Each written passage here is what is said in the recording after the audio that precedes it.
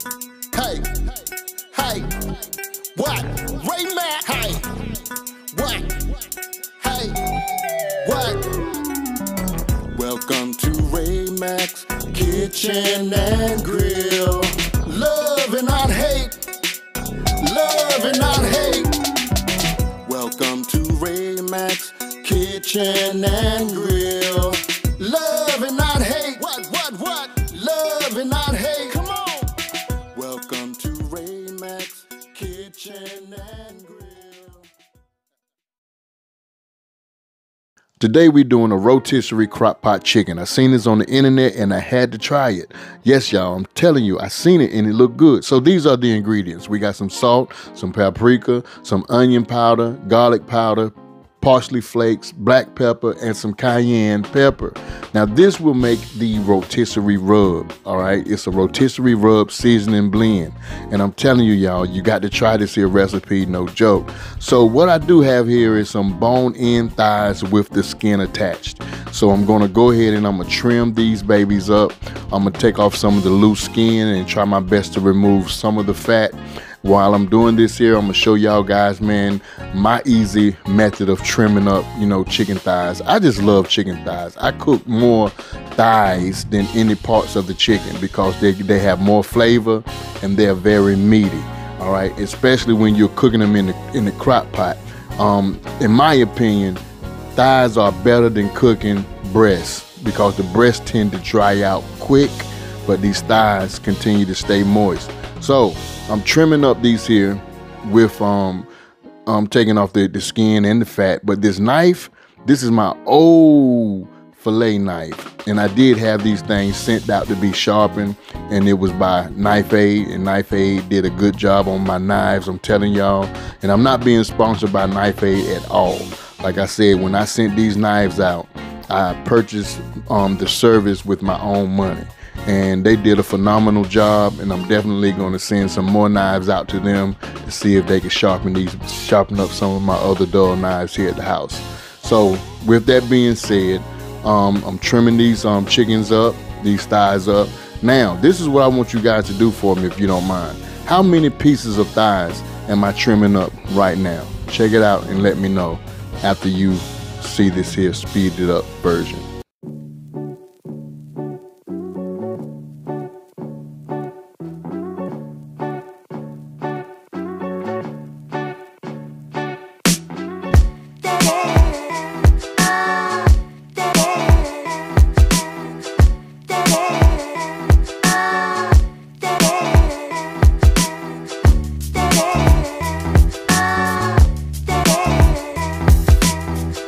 So what we want to do now is incorporate all of our ingredients for the rotisserie seasoned blend.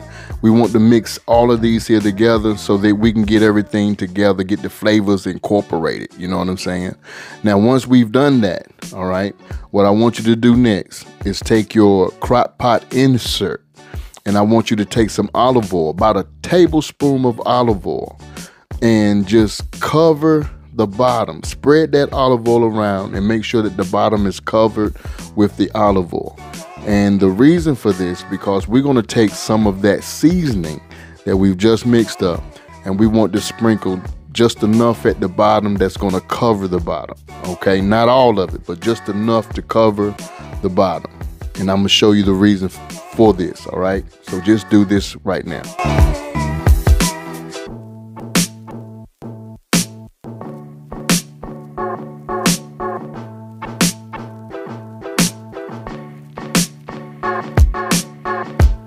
All right, so now that we got our season in this here insert, we want to go ahead and place our chicken right on top of that seasoning.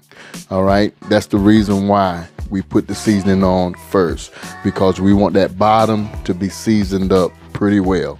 So in this particular crock pot, it can only hold about 6 thighs. That's all I wanted to put in here. And as you can see, I got them tucked at the side just a little bit, skin is smoothed out. And once these are placed in, I want to take some of the seasoning that we mix together and just sprinkle it right on top. But I'm definitely going to go heavy with the seasoning, as you will see in the video.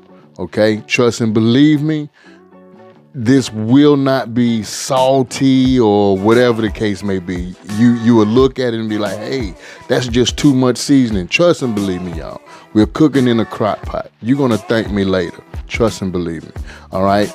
So with that being said, let's season this baby up before we even go to the next step. Check it out.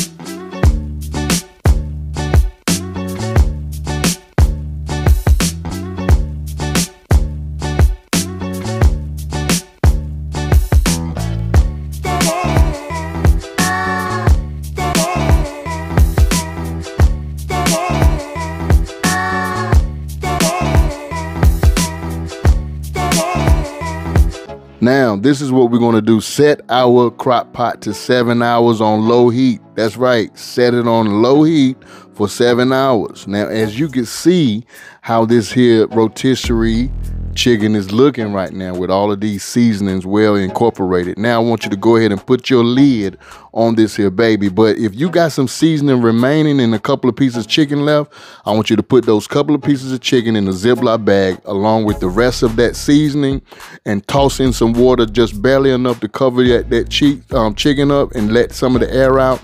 And this will make the best perfect marinade for either grilling, baking, or even throwing it in the air fryer. This is some good marinade seasoning as well. So it's universal. You understand what I'm saying? So please give this here a try, y'all. I guarantee you, listen to what I'm saying, you can't go wrong. So now our crock pot chicken is about ready. And as you can see, it has a bronze color right on top of that skin, and it's looking good. I've never cooked chicken thighs in the crock pot that looked like this. So when I first seen it, I was floored. I say I got to try it. Now, as you can see how the chicken is looking once it cooked for about 7 hours on low heat in the crock pot. So I decided to go ahead and fix this baby up, but I paired this up with some string beans that I prepared along with some homemade mashed potatoes. And I'm telling you, y'all, look at this here chicken. It's coming out whole. You understand what I'm saying? And this is one reason why I love cooking thighs versus cooking breasts. Okay. And as you can see, we got a nice old southern style plate ready to go, ready to get munched on. And I'm gonna tear it up. But I had to fix me some cornbread to go with this as well. You understand what I'm saying? But before you go, please don't leave right now. Check me out right at the end of this here video. So sit tight, don't go nowhere.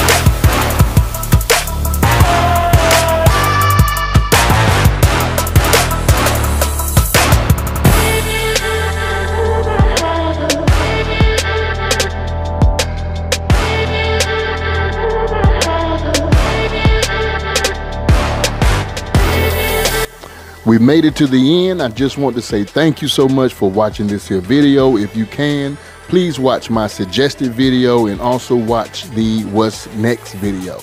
And if you want to, subscribe to this here YouTube channel by clicking on my photo and hitting that subscribe button. Love and not hate. Make sure you comment. Love you.